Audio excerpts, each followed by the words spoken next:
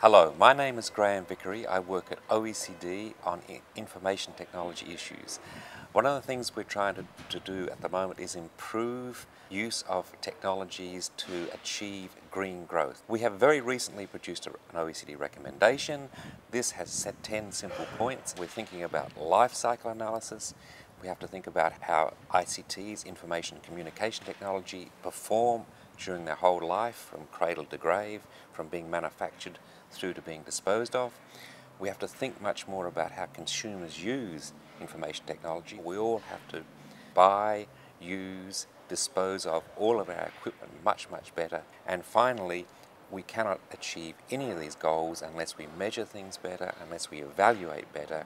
Some countries are doing this, for example Germany, United Kingdom, with better procurement of information technology for government purposes, and Japan trying to measure things better. But we all have to do much better if we're going to achieve our smart, green future.